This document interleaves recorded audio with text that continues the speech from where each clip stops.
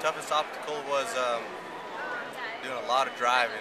We had to do a lot of driving to get places, and we had one horse, two horses all year long, and then I think right at the end was a tough one. I ended up losing one of my good horses, and so it was kind of a bummer deal coming here to the finals, losing one of the good horses. And, but roping with Corey was a good thing all year long. He helped out a lot and did a lot, and worked out. And I want to say that was one of the toughest deals, losing a horse and trying to find another horse to come here to the finals on. So that was one of the toughest deals right there at the end. But all in all, it was a good year and pretty excited to be here. So that's about it, I guess.